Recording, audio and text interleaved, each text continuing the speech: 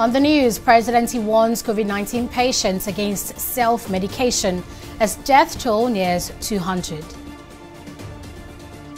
292 stranded Nigerians return home as over 3,000 more await evacuation. And UN warns of grave COVID-19 impact on African countries.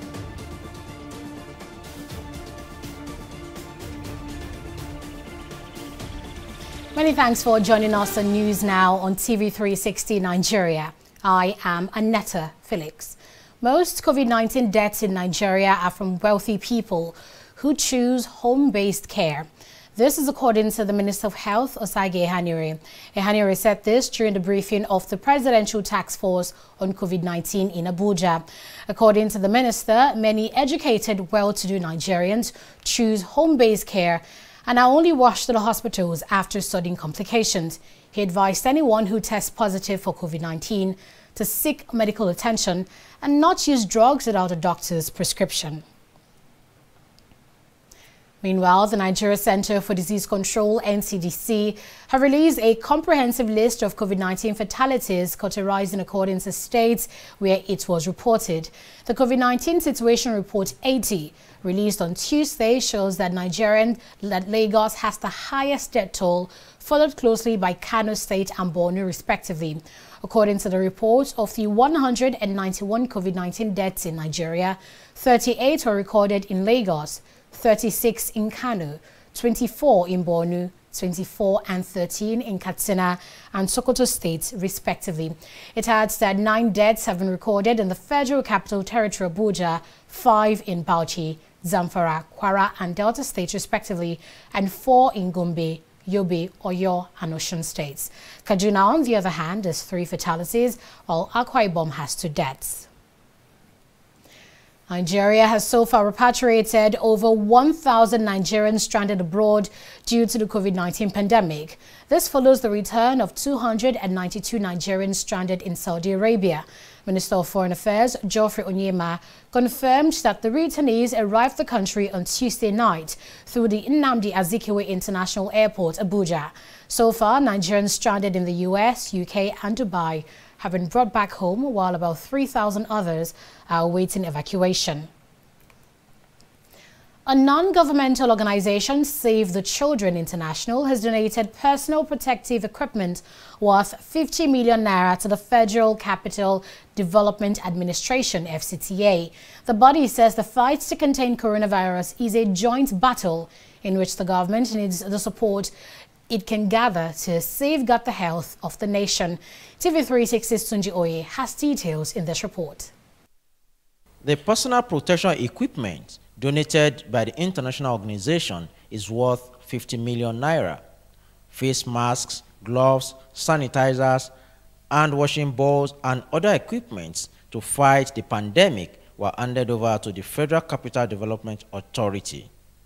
The organization says it is aware of the challenges faced by governments at all levels in the fight against coronavirus, and it is ready to partner with governments in the fight. Save the Children has redesigned its programs to be adaptive to the current situation. That has included continuing our life-saving measures in states where we offer water, sanitation, hygiene, and nutrition programs. We want to ensure that children, wherever they are, develop the resilience that is needed to thrive through this pandemic. And so those programs continue to run. But in line with that, we continue to work on our cash transfers and food voucher programs to ensure that our beneficiaries, wherever they are in the states that we program, are catered for during this time. The Femi Otadala Fund has put towards this donation 50 million naira. Representative of the Ministerial Committee on COVID-19 in the FCT, Ejike Oji, says the FCT administration is grateful for the gesture and will ensure that the PPEs are put into full utilization. Most of the things that are here are PPEs, that is personal protective equipment. Most of the healthcare workers will not step into the isolation center if they don't have some of these things. And if you look at what happened in a place like US, even Italy and Spain, part of the problem that made a lot of doctors get infected, they weren't properly protected. And this is going to go a long way to make sure that protection is complete. I'm very sure the minister will be very appreciative of your corporate responsibility by bringing this to support the fight against COVID-19 in the FCT. A lot of resources have been deployed by the minister and even at the federal level to tackle this COVID-19 pandemic. And a lot of people also have contributed towards this cause. And we believe that by joining hands together, we're going to stem this thing right on time, and then everybody will be free.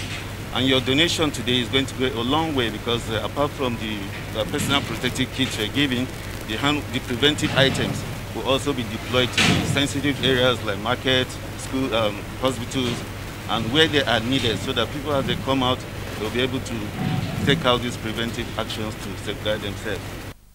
Similar gesture has been extended to the Lagos State government by the Save the Children International. From Abuja, Tunjoye, TV360 News.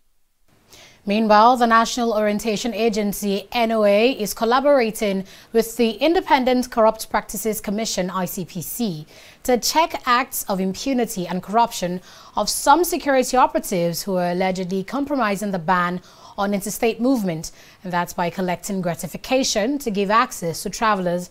Director General of the agency, Garba Bari, said this in Abuja at an event where the agency explained its observations on efforts in the fight against COVID-19. NOA says it's partnering with the anti-graft body to provide toll-free numbers to enable Nigerians to report such misconduct, adding that all security agencies found wanting would be made to face the full wrath of the law.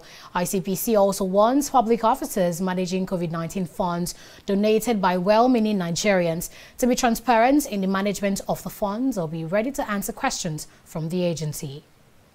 The present collaboration is born of the fact that several observations are being made to the effect that some security personnel are alleged to be compromising on the ban on interstate travels and the curfew by collecting gratification and allowing free passage of unauthorized persons. The present collaboration between the National Orientation Agency and the ICPC will set up surveillance to ensure that those who indulge in these acts are apprehended and appropriately brought to book. In situations like this, in emergency situation, you have to, buy, materials, buy, relief items. I mean, for the general public and what have you. Ministries like Ministry of Health, Ministry of Humanitarian Services, and what have you, they have to engage with vendors outside in supply and purchase of goods. 1.25 million workers in the hospitality industry will lose their jobs if the federal government fails to intervene and give palliatives to hospitality workers. President of the Federation of Tourism Association of Nigeria, Salah Rabo, said this in a chat with TV360 Nigeria.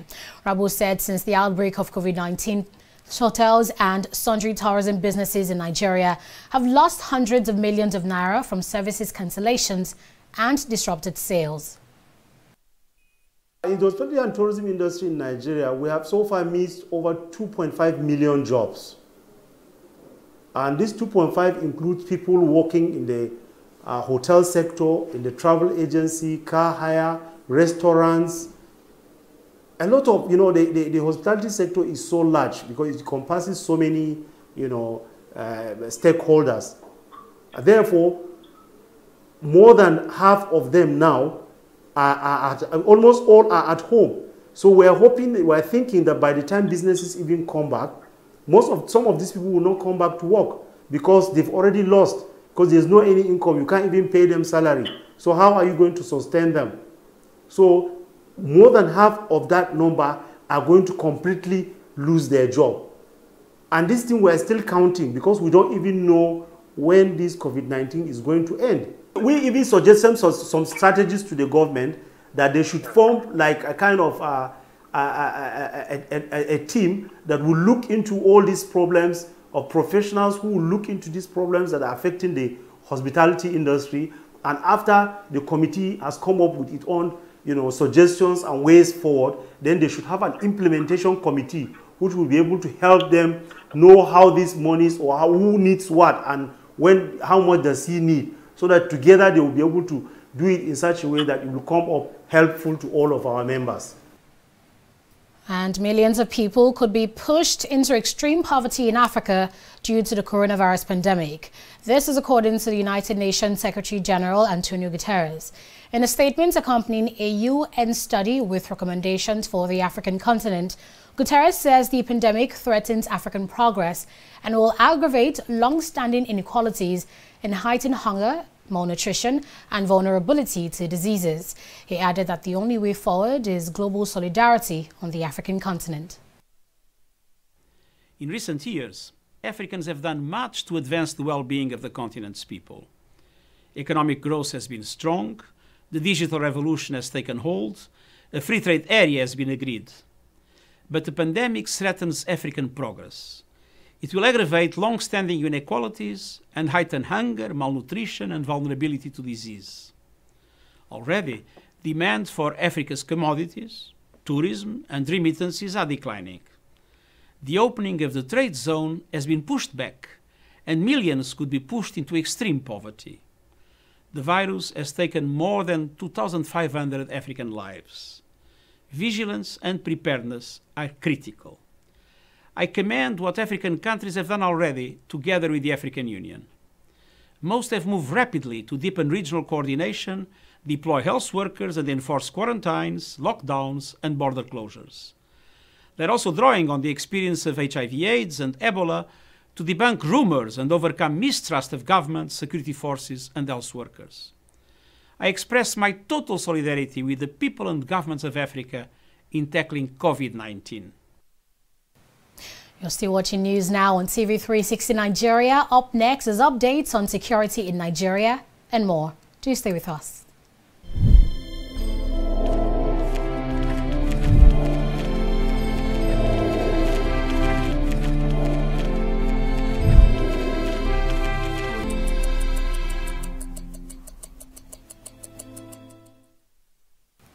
At least 5 people were killed and 1 was injured in a Tuesday attack by bandits at Kajara and Magazawa villages in Safe LG of Zamfara State. The attackers, according to the residents, invaded the community on motorbikes and opened fire on buildings and houses with residents inside. This led to the death of 5 persons.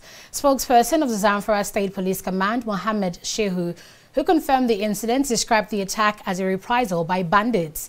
He said the bandits came to retaliate the killing of 2 of their people who were murdered on Sunday, May 16th in one of the communities in Safi local government area. A fire outbreak has occurred at the headquarters of the Nigeria Postal Service NIPOST in Abuja.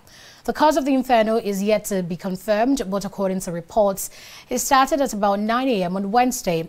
It was, however, learned that a large number of staff of the agency were in their offices when the fire broke out.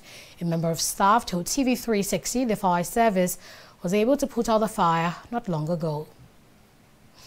President Muhammadu Buhari has presided over the second virtual meeting of the Federal Executive Council. The FEC meeting held at the presidential villa in Abuja. The virtual option was adopted as part of measures to guard against the spread of COVID-19. Only ministers with memos to present needed to be physically present at the presidential villa, while others linked up from their different locations online. The Ekiti House of Assembly has passed a bill to give children and vulnerable persons access to basic social services and infrastructure. The lawmakers passed the Social Protection Bill 2020 at Wednesday's plenary, presided over by the Speaker, Fumini Afuye. Olubumi Adelugba, chairman of the Joint Committees at the House of Assembly, said if Governor Kayode Fayemi assents to the bill, it will create social protection programs that will reduce poverty in Ekiti State. Adelugba added that the law would also enhance human capacity and capital development, ensure dignity of human life, promote social welfare, and improve food security and nutrition. One thing that sets apart local African fabrics is its versatility, and many creative designers are constantly putting this to the test, proving that there's nothing that can't be achieved with the African print. A Nigerian designer has taken it a notch higher by embellishing drawings with discarded pieces of fabric. Onyi Adekale files in this report. Marcelina Akpojotor is a trained artist who also majored in painting, but she has found a deep interest in local fabrics, popularly called Ankara. These pieces are remnants of fabrics which have undergone a cycle. They are often discarded after tailors have cut off necessary parts from the full material. Akpojotor collects these pieces from tailors and makes new sense with them in a studio rather than watch them go to waste. She got accustomed to art through her dad, who is also an artist, but the Ankara idea came to her in 2013. I was working with pastel, making portraits of my younger ones and their friends that come to visit the house. So after some time, I got bored with the pastel and I wanted to push myself. And some of these fabrics were just lying there. Some of my mom fabrics were just lying there with nothing to do. So I started making fabric jewelries with them. After some time, I was still bored. So the idea just came that since I've been using pastel to create portraits, why not try use the fabric for the portrait itself? Her work often begins with a thought, which she sketches and then transfers to the canvas. Afterwards, she cuts and lays the fabric on the canvas with glue and paint to reveal these beautiful artworks. In my work, you're seeing theme of education, theme of womanhood. I also talk about my family's journey to the fulfillment of my great-grandmother's dream. Because while she was alive, one of her dreams was to be able to go to school, and she didn't have the opportunity. So I explored that part of my history to talk about the stories of the women before me and after me. Akpojotor has created about 100 works in different sizes. She says she never stopped exploring the use of local fabrics because of the joy she derives from it and the mere fact that it endears people to her work. There are fabric that we use in celebrating different occasions. You see them as ashwebi for birthday parties, for burial ceremony, for graduation. So I think it's kind of versatile and it's a fabric that people can relate with. Art tells the story of the people and the environment. So it's only right for one to also explore materials from within that environment. As easy as it may seem to get the Ankara pieces, it sometimes still feels like a huge task that can be very challenging. Convincing some tailors to part with the waste fabric. Some of them have this funny expression on their face because they don't really believe what you said you use the fabric for. So they need a lot of convincing. And sometimes we even allow them enter the studio to see what we use this fabric for. Since 2013, Akpojotor has done several solo and group exhibitions. She has shown off her works in South Africa and the United States. Her story simply shows that art knows no boundaries, with or without sophisticated materials. Onyi Adekale, TV360 Nigeria. Fidelia Aguncha is standing by for business, and we'll be joining her right after this break.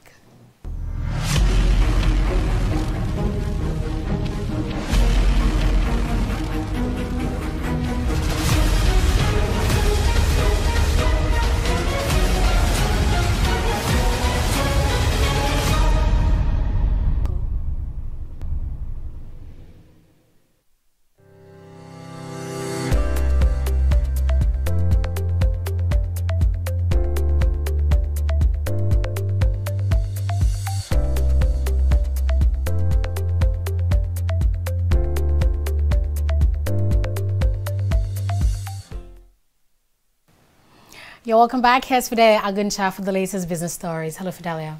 Hello, Annetta. Thank you very much. The Tin Can Island Command of the Nigeria Customs Service has deployed a time-release study tool to improve its trade facilitation process. Custom Area Controller Musa Abdullahi said the TRS is a strategic tool that is capable of identifying bottlenecks in the trade value chain. He explained that the tool is able to determine the actual time required for the release and clearance of goods right from the time of arrival to physical release from customs control. Addressing some stakeholders in his office, Abdullahi added that the command generated a total of 117.8 billion naira between January and April 2020, despite the global pandemic. We will now shift focus to the stock market after this break.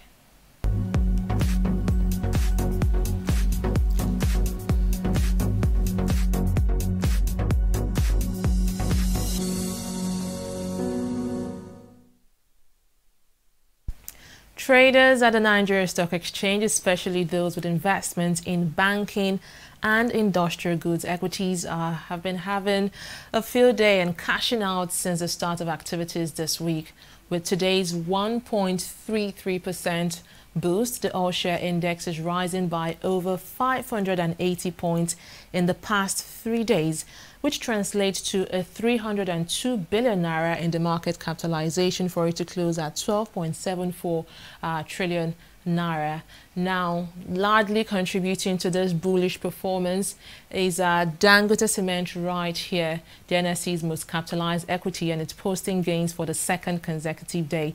The company today ended its 150 billion naira commercial paper issuance program, through which it is hoping to raise 50 billion naira in additional short-term debt capital.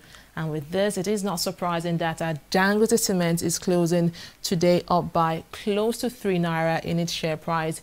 It was also a good day for Zenith Bank, BUA Cement, and Guarantee Trust Bank, all posting gains. To the flip side, we can see that WAPCO is struggling quite a bit, dropping by 0.3 kobo. Access sits next on the losers chart, that's the second position, while Unity Bank and Wema Bank are also dropping, posting losses in kobos, so that's quite small, but compared to their share prices, it's quite a big deal for investors.